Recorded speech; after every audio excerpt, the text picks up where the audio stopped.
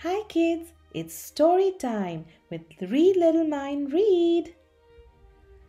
Eric Carle's The Foolish Tortoise, written by Richard Buckley. A tortoise, tired of being slow, impatient to get up and go, took off his large and heavy shell and left it lying where it fell. "Hooray!" he cried. "Now I've been freed! I'll see the world at double speed!" Though faster, he was not express, and his protection was far less. So when he heard a hornet's drone, the tortoise crept beneath a stone.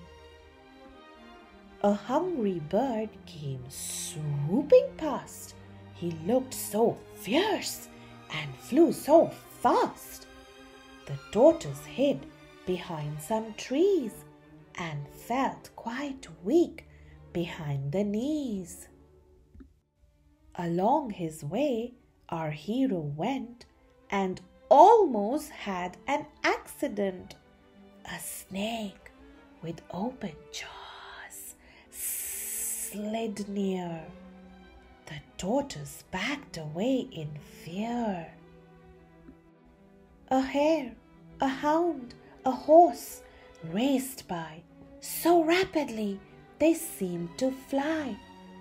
The tortoise gasped, sat goggle-eyed. "I'll never be that quick," he sighed. He wandered on. The sun rose high. "I wish I had more shade," he cried.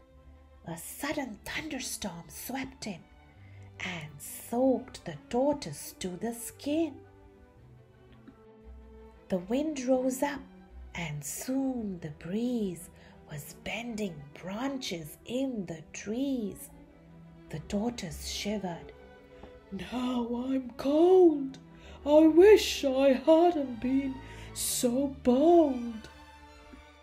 I think I've lost the urge to roam.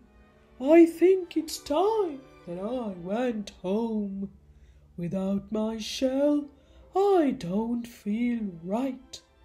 So when his shell came into sight, he climbed back in and said, "Good night." The end. So kids, it's good to be bold, but not clever to take risks. Please like, share and subscribe if you want to listen to more fun, exciting and thoughtful stories. Till then, bye-bye.